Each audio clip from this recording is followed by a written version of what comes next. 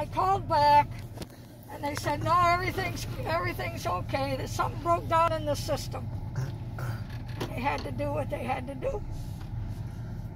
But oh, look at that pretty dog. What? I don't understand. Why was there communication with Walgreens when we got the scripts and got that all straightened out last week? Oh, that's straightened out. I don't know what happened. You said you called them. Yeah. What did you call them for, though?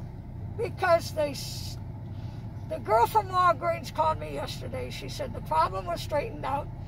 Someone said that the computer was bad, da-da-da-da-da-da-da. So I say, fine. They called back and everything is straightened out now. That's all I know. That's all I care about. I just want to go home and relax. I don't understand why they would have called you when we were there and took care of all your scripts last week. Would there be anything going on this week? I don't know. And why would they call you to tell you the computer was broken, now it's fixed? If it's fixed, there's nothing to tell you about. I don't get it. I don't understand that. Are we going to be able to cross the street? When traffic is safe, yeah.